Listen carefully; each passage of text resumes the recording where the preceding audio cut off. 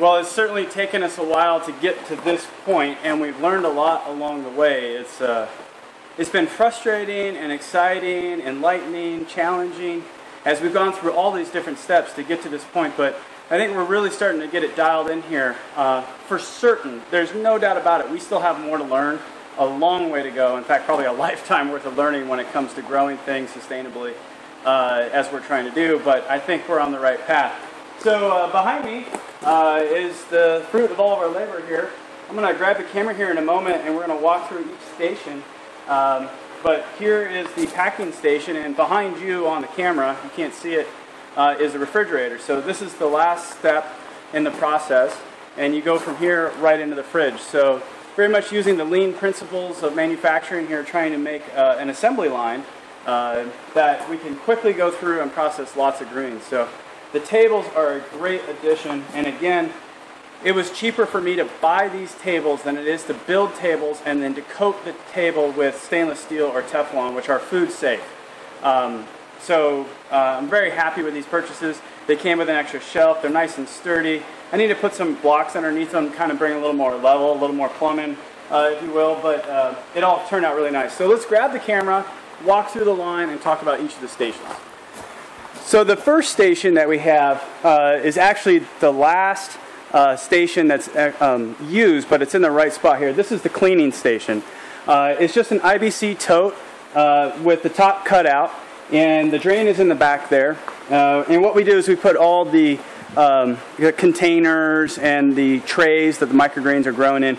We put them all in here, and then we pressure wash them all off, and the water and the dirt drains out through the bottom there. Let me show you a little closer. There's the drain. There's the pressure washer right there. It's an electric pressure washer. And it does take 14 amps when it's at full pressure. We don't use full pressure. So the rule is everything else has to be shut off on the processing lane when you use that particular device. So it's definitely an energy hog, but it's really what we need. The gas pressure washer wouldn't work because you have to start it every time and run it. You have fumes in here, but the electric is on demand. You know, if I want it, I just go grab it and spray it off. So this is the cleaning station. It's the last thing. It's where we put everything to get it all washed out and cleaned. This is a food-safe, food-grade container that we bought. It's not one that's stored bad chemicals or anything in it. These are certified for food grade, so that's why we're using them. Let's see, lessons learned as far as things that we need to do to improve the drain. I'll show you that again.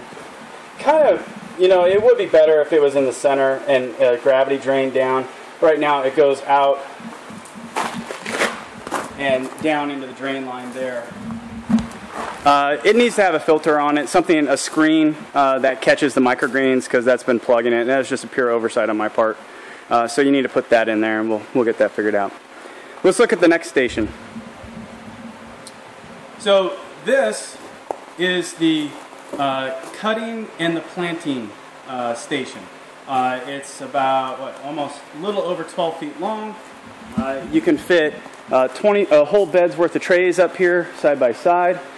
So we can definitely do the 18 trays per hour, and the idea is you go collect all your trays, you put them down, you cut them all, and then we actually have another food grade container right there, and you dump your greens into that, and then you take them to the next station. So again, this is the stainless steel as the packaging center up front.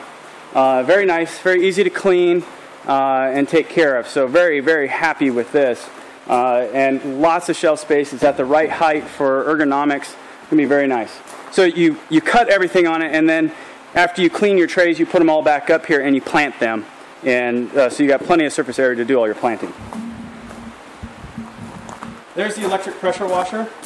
Thing's pretty nice. It's got a reel on it, so we can pull out all the hose and then reel it back up, and then on like that, put it back. Very, very nice. So we also use a mixture of hydrogen peroxide and water. So when we're all done with everything, we clean it all off with the pressure washer, and then we spray it all down with the hydrogen peroxide mixture and let that sit, and that kills all the bad stuff. Here is the bubbler system. So what we've got here, we got the water inlet. Just turn that on, and you start filling. And then we have it on a timer switch here. So you come up, Just hit 1 there for 1 minute.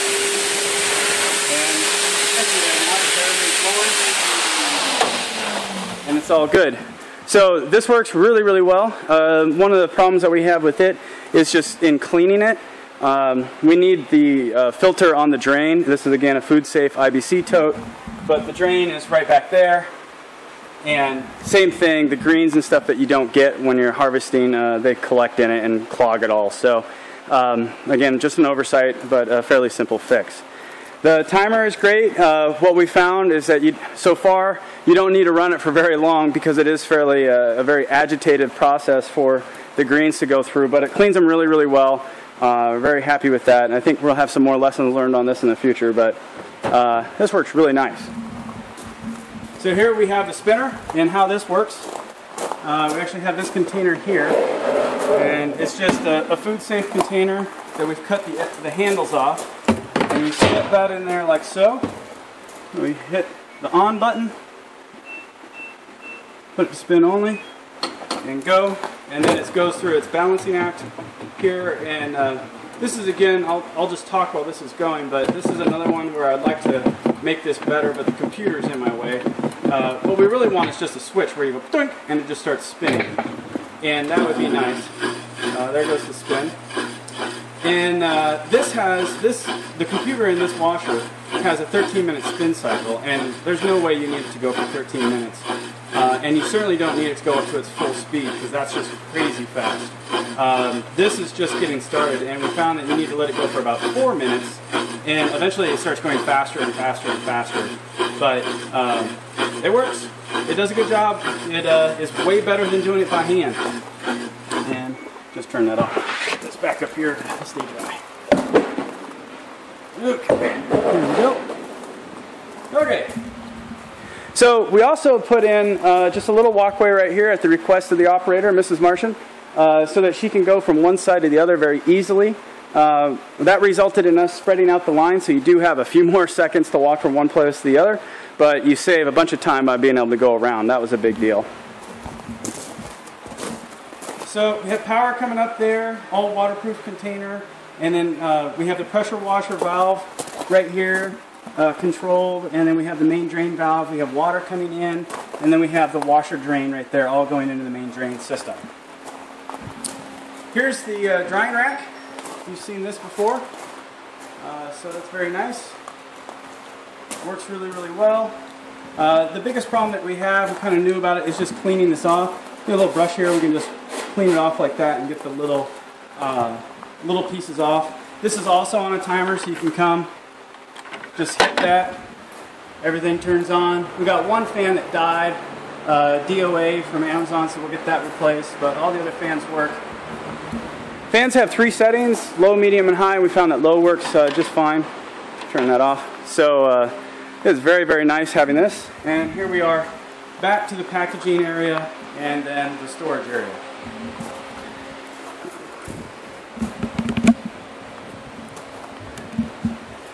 So you might be wondering, if this is worth it, if all this work was worth what we were doing before. And I actually have some numbers. Mrs. Martian, she writes down the process so that we can do continuous improvement, and she's keeping time of each of the steps she took.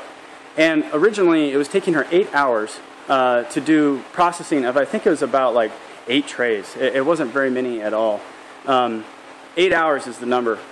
And she used this for the first time yesterday, not knowing fully how to use it, meaning we haven't learned the best way to use it yet, and we still have improvements to make. She went from 8 hours to 2 hours. Awesome. 6 hours saved by going to this process. Definitely, definitely worth it. So if you're going to do microgreens on a big scale, you definitely want to go and do something like this, get it all in place. Definitely worth it. Now, to the engineer types, the mechanical types out there, you're probably already noticing that we do have some challenges on this. There are still some things that can be improved. I welcome your comments on how we can improve this. We already have some ideas of things that we'd like to do. We'll do that in a future video.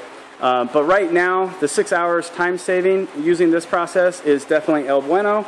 And so we're going to keep using it, and we're going to learn how to use it better, and then we're going to create a backlog of things that we want to make improvements on. So very, very happy with how this turned out. Like I said, we got some improvements to make still, but 6 hours. I mean, you can't argue with 6 hours. That's definitely worth it. So I hope you really enjoyed this series. If you did, be sure to give it a thumbs up and subscribe. We welcome your feedback on our videos, how we could do better on them. We really appreciate that. You can also follow us on Facebook and Twitter if you like. In the meantime, everyone, this is The Real Martian. Out.